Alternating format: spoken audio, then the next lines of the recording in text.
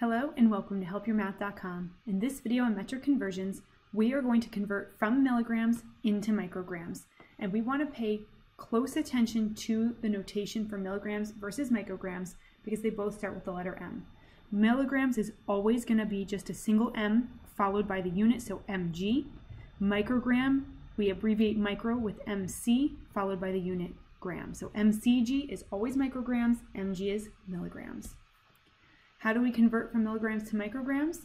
Well, 1 milligram is 1,000 micrograms. Remember, these micrograms are itty bitty. To convert from milligrams to micrograms, take the amount and multiply by 1,000. So take the amount, multiply by 1,000. Multiplying by 1,000 is equivalent to moving the decimal point 3 places to the right. Let's look at some examples.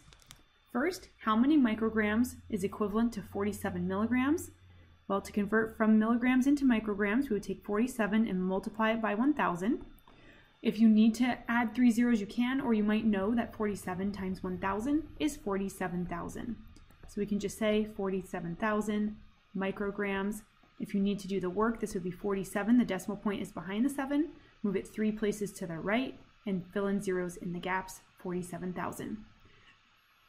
Since we are dealing with a unit that is itty-bitty, meaning the numbers generally tend to be larger because the unit is so small, we do end up with some really big numbers. If you're using our system, make sure you do not include the comma when you write your answer. So when you write your answer in our homework system, you would say 47000, no comma.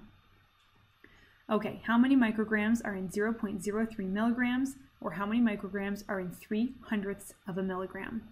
So this would be 0.03 times 1,000 to convert it to micrograms from milligrams. That's moving the decimal point 3 places to the right. So that would be 1, 2, 3.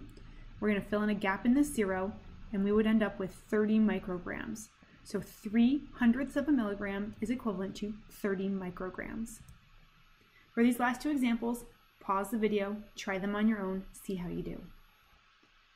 For the third example, how many micrograms are in 3,400 milligrams? So this is 3,400 times 1,000. So we're taking the decimal point and we are moving it 3 places to the right. That would be 1, 2, 3, filling in the gaps with 3 zeros, and we end up with 3,400,000 micrograms.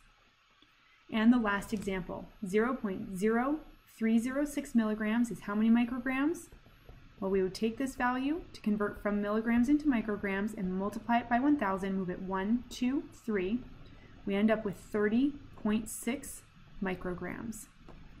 These have been examples of converting from milligrams into micrograms by multiplying by 1,000 or by moving the decimal point 3 places to the right and paying very special attention to the notation for milligrams versus micrograms. Thank you for stopping by.